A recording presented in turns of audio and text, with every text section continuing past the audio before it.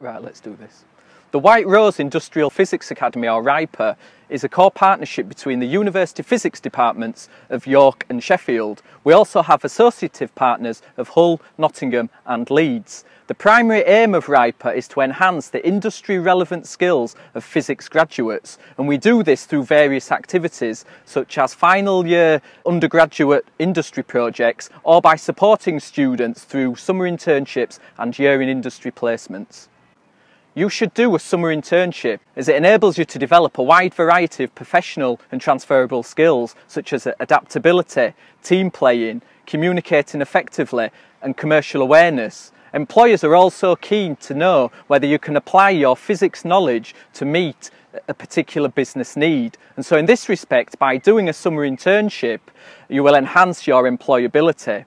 So start applying for summer internships at the beginning of your degree and don't leave it until the end. Right at the start of first year was never in my mind because start of uni, new experience. We did a lot of careers advice, career discussion on why you should get an internship early. It's kind of your penultimate year that you want to be doing a placement. So as a BSc student, that was between my summers of second and third year. One of the lecturers, who's really hot on careers, told us from the off, start looking at internships now. Try and get on it as early as possible, because if it does take a long time, then at least you're on it early and you've got time to sort of choose other options. If you're a BSc student, then often you will take a summer internship at the end of your second year. And if you're an MPhil student, well, on balance, you're more than likely to do an internship at the end of the second year or at the end of the third year. It's worth bearing in mind, however, that an increasing number of companies are now looking to recruit first years to do the summer internship programmes. Finding a summer internship can be a daunting prospect, so I'm here to help you identify placement internship opportunities. I can also signpost you to other members of staff and other support structures within the university, and I can also link you directly with the employers who are interested in physics students. I signed up to career service newsletters and they'd send me through an email whenever they got a new internship through. If you go on any of the recruitment sites, they're on there. I went to the careers fair, I spoke to them both there as well.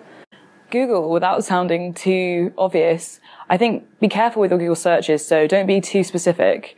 You know, for example, third year astrophysics undergrad research opportunity perhaps is a bit too precise. Because physics is quite a general degree, there's all sorts of places you can go. So I started looking sort of engineering, the technology side of things, because that's what I'm interested in.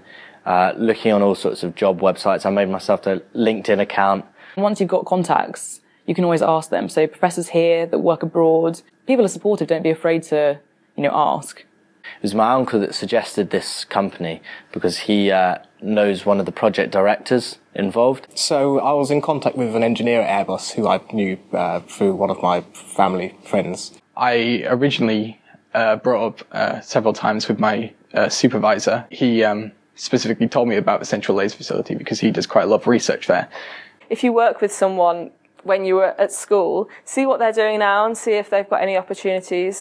There are a variety of ways in which you can identify summer internship opportunities. So you can look on employer websites, you can speak with staff at the Central Career Service, and you can also contact academic members of staff within a department. But as importantly, you should also consider contacting people within your family circle or your social network. To apply for a summer internship, you must have a tailored CV and you must have a tailored covering letter that is specific to the role within the organisation. A generic CV or covering letter will not be adequate.